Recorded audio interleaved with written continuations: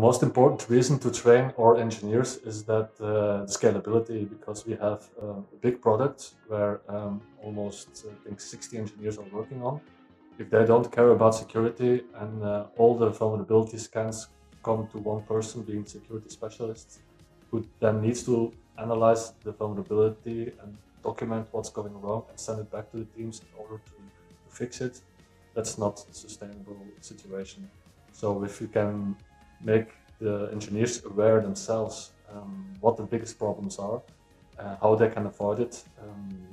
then it relieves the burden for the security specialists and it's scalable for the future.